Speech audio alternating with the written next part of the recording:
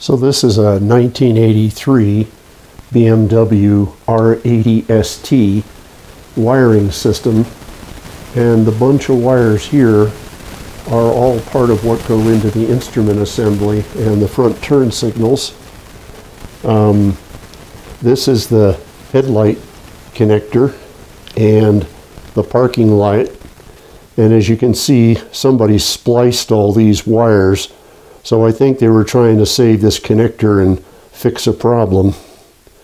Now this very round connector goes to the tachometer, and inside the tachometer are all the indicator bulbs, so there's quite a few wires that go in there. And then this is the right side turn signal flasher.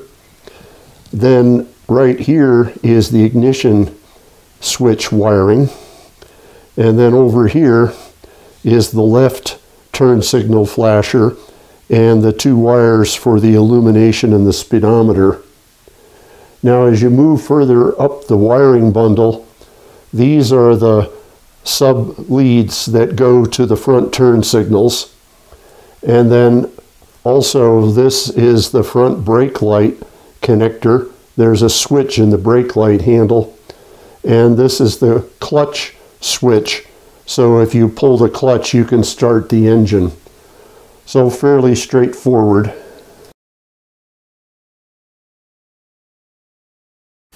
These three connectors are where the handlebar multifunction controls plug into. The wiring harnesses to them, and they're retained in here with a snap that you can push down on with a screwdriver to free the plug, and then kind of push down and slide it back like that, and then once more on the bottom, and you can get it to pop out.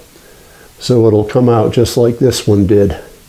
So that's a pretty easy way to connect the handlebar controls to the electrical system.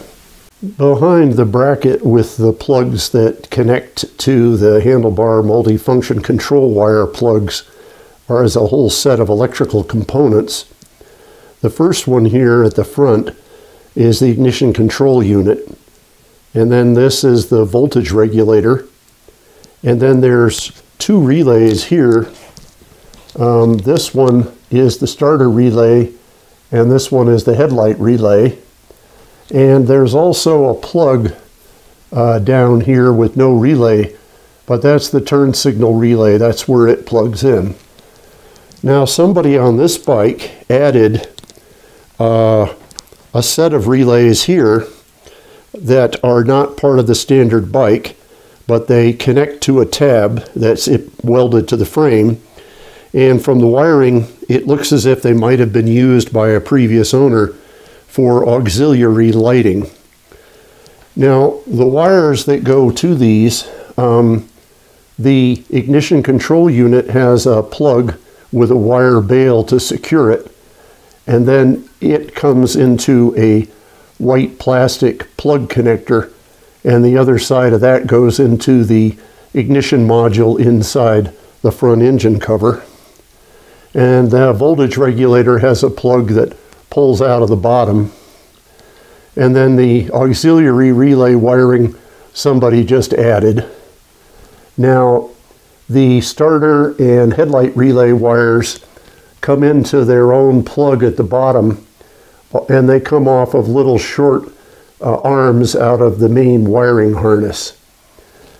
Now there's one other special plug here that has a number of different wires, headlight wires and power wires, and it takes a special connector to a wiring harness, which I don't have, but I assume it was for powering various auxiliary components on the bike.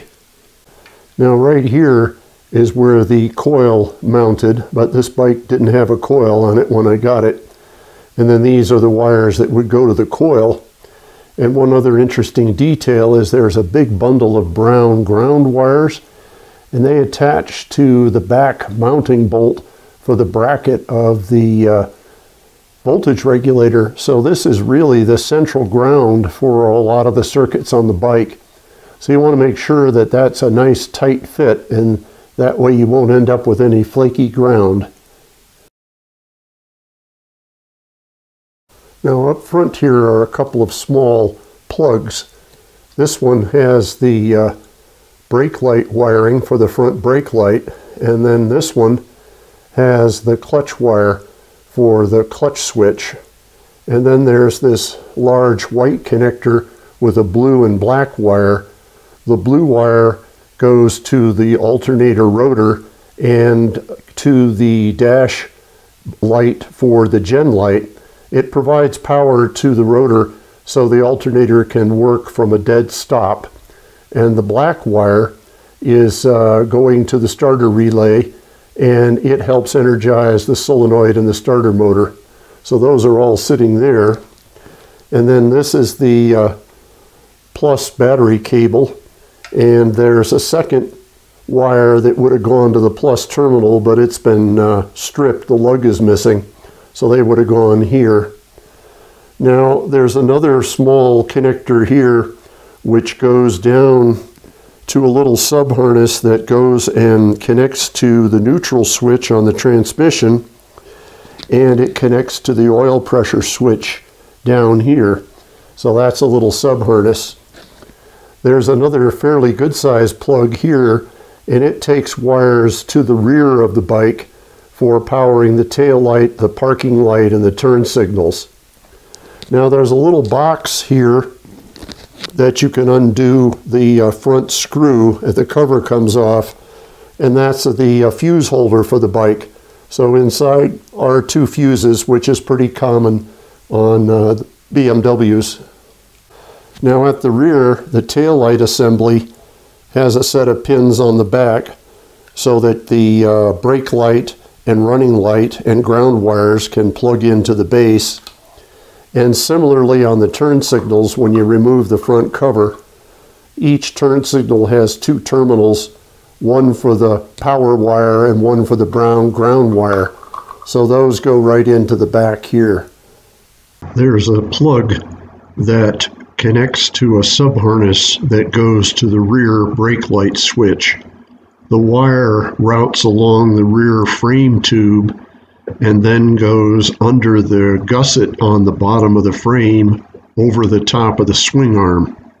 The switch is mounted on a tab that's welded to the bracket that supports the rear swing arm assembly.